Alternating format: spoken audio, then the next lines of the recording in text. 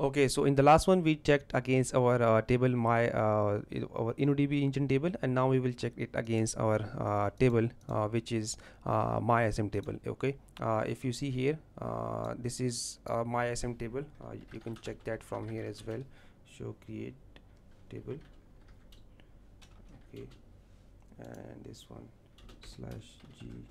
If you see here, the engine type is MyISM.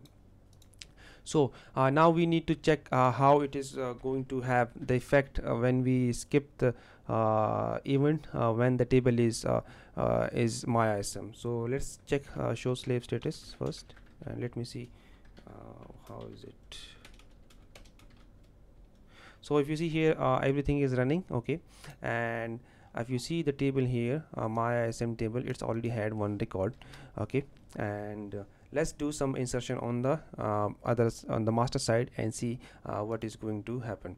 So as we know that MySM are not a transactional database, transaction tables, so it is what is going to happen here. So if you see here, I did some insertion, and let's me show you what is the current situation here.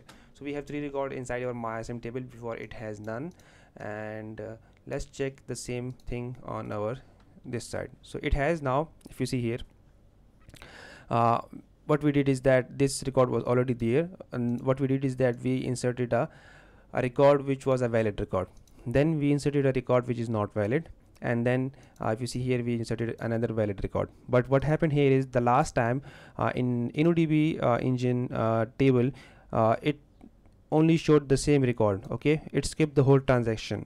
But in MySM case, is MySM InnoDB is not a transactional table, so it will deal every statement as a transaction, single transactions. Okay, so it will like create another begin and commit for this one, create another begin and commit for this one, and create another begin and commit for this one as well.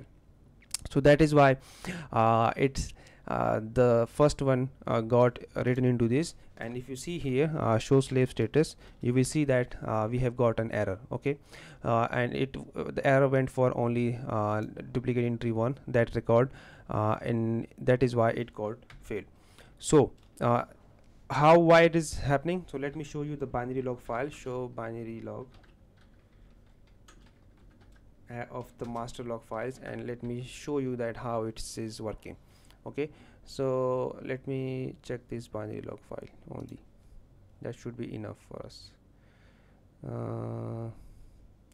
It's 02. Okay, so I want to show you that how it looks. Okay, so if you see here, I tried to do some records insertion. If you see here, I did only one commit, or did only one transaction. But if you see here, every record is having its own begin and commit. Okay, close. If you see here, this is one record, and if you see here, this is another record. I'm looking into the master one. Okay, begin, and in the same, the MySM table. Okay, see here in the MySM table, I did this record just right now. So have its own commit and begin, and this one also have its own begin and commit. Okay, the second record I did. So that is why it looks like this. And use test. So let's now skip the error. Okay, so this is how it's going to work. So let's skip the error and see what will be the result. Okay, so so let's skip this error. The same thing, provide this. Okay, what I did is there, set the skip counter to this one, and start SQL save thread. So if you now check the show slave status, everything is fine now. And but last time you see here, check the records. Okay, this is only 1 and 3, and now let's see what are the records.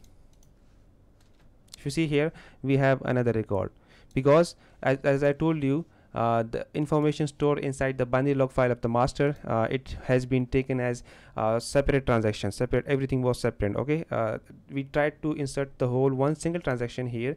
We tried to do this, okay, in one begin and commit, but from the binary log file, if you see here, every statement had its own begin and commit. That is why even though we once tried to skip the record, we saw that we have now the last record as well. Okay, the last record is also here. So if you see here, we inserted the record, this one, the last record is also available. But in the case of my InnoDB engine, we only received only one record. Okay, so what it is that even the problematic statement before and after the problematic system statement in the InnoDB, it will skip everything. But it's not the same is the case in the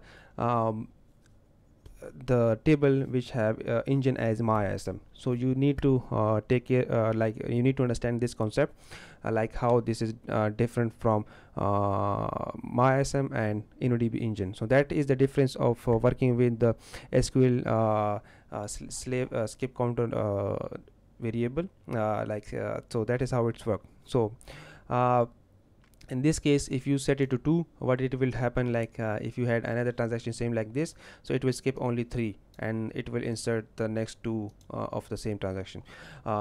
So the reason behind is that because MyISM is not a transactional table, it's not a fully asset compliant. Okay, so transaction doesn't work in the MyISM engine. So that is why it takes every statement as a single, like it's take still if you like do a transaction which has like this, and it doesn't deal it as the whole transaction, it deals at a single statement, and it will create its own begin and commit at the end. So every statement is a separate statement. So that is the reason how it's work. So I hope you guys have got the understanding of this, and in the next one we will be doing how, if you see here now, we have some issues here because our InnoDB has different records on here, okay, and different record here. So both records are different, you see here and see here. So now we need to do the consistency check, and we will need to have we need to sync the replication. The replication is not synced now, so that is what we will be doing in the next one. Okay, see you in the next one.